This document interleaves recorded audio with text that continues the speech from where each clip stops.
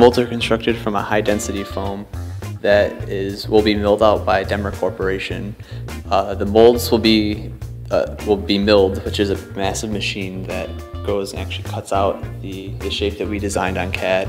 And then the molds will be, once they get them back from Denver, will be sanded down and painted to be really, really smooth. And then we'll do what they call a composite layup, where we'll use composites to create the actual shape of our body.